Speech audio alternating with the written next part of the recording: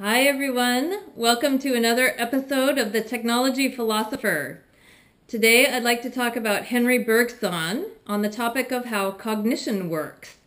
Henri Bergson was a French philosopher living 1859 to 1941 and writing in the early 1900s. Although we could easily dismiss him in our shiny modern era, his theories of perception and memory still stand as some of the most comprehensive and potentially accurate accounts of the phenomena and are being validated in contemporary neuroscience research. Bergson was a polymath known for anticipating quantum mechanics 30 years ahead of its discovery, partially by noticing that time is asymmetric. He was trained as a mathematician and brought an extensive ongoing knowledge of then contemporary physics and psychology regarding both normal activity like reading and pathologies like aphasia and brain lesions to bear in creating his theories. Bergson's theory of perception and memory involves the interaction of mind and body in independence from each other as integral parts of a dynamic process. Memory is not a weaker form of perception as Kant, Locke, and others saw it. Bergson's work is discussed in his books Time and Free Will, published in 1889, where he takes up the free will determinism debate, and Matter and Memory, published in 1896, where he tackles mind-body dualism or the materialist idealist debate. Suzanne Gerlach's book Thinking in Time, published in 2006, provides a nice introduction to these books and connects the ideas to the work of other philosophers such as Deleuze. One important concept Bergson uses throughout his work is that of doubling.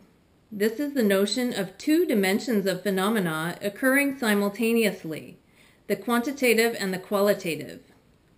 We have the objective, quantifiable, measurable experience of the external world, together with our subjective, qualitative, immeasurable internal experience.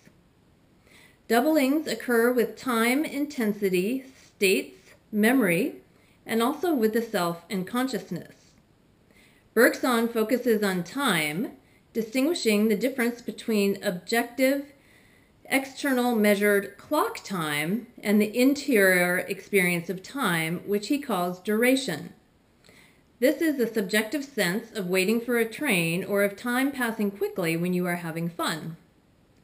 Time is important to consider because we over-spatialize the world. It is easy to see space. We divide and segment the world in terms of space. Further, we think of time in terms of space. The blocks of hours or days in a calendar, for example. However, it is critical to Bergson that we tune into the subjective experience of time to exercise our free will. We are more disposed to freedom and free will when we choose spontaneous action, and this happens when we are oriented towards the qualitative aspects of internal experience and see time as a dynamic overlap between states, not boxes on a calendar. Giving his resolution to the free will determinism debate that free will is exercised through the qualitative experience of time as duration, Bergson turns to the mind-body problem, the issue that neither the mind nor the body can fully explain the other. Matter and Memory is organized to first consider image perception and the role of the body, second, memory and image recognition, third, how memory and images endure, and fourth, connecting memory and perception back to concepts from the book Time and Free Will, such as duration. Bergson examines relations between the body and mind and finds that perception and memory are a dynamical interactive process of the body and mind with overlapping images and states triggered by sensory motor stimulus.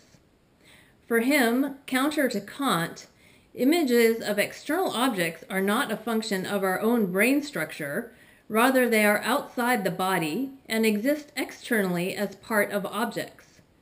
The body does not create representations, nor store them in some part of the brain. The body selects images and materializes them when triggered by a stimulus. There are two kinds of memory. The past survives in two distinct forms. First is motor memory or habit memory, motor mechanisms of the body acting automatically, interacting with the present. The second real kind of memory is pure memory, image memory, the virtual. It has nothing to do with the brain and does not engage with the present. It gives us dream images and it is materialized as perception requires. Failure of memory is not due to the mental part of memory, but of the motor mechanism for bringing memory into action. The process of memory and perception is schematized in Bergson's famous diagram of the memory cone, which extends from point S, that of perception, images, and action, on the plane of existence, to the other end, the slice AB that is pure memory, the virtual, a diffuse mixing of images. The process of perception and memory is such that we sense images. In fact, the only thing we sense is images.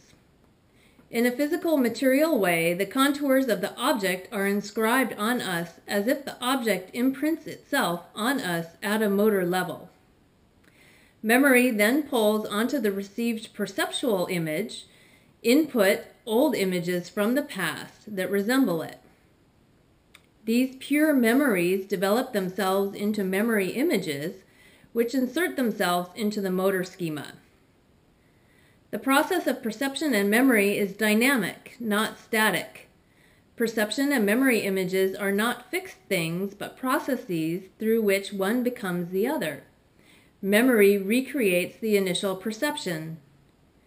Pure memory actualizes itself as it comes into contact with perception through the intermediary of the motor schema. Pure memory is virtual. It ebbs and flows and merges with perception. It cannot be physically localized.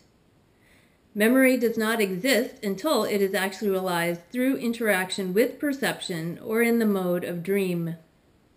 To ask where memories are stored is to miss the point that memory is dynamical and on demand. It is a process.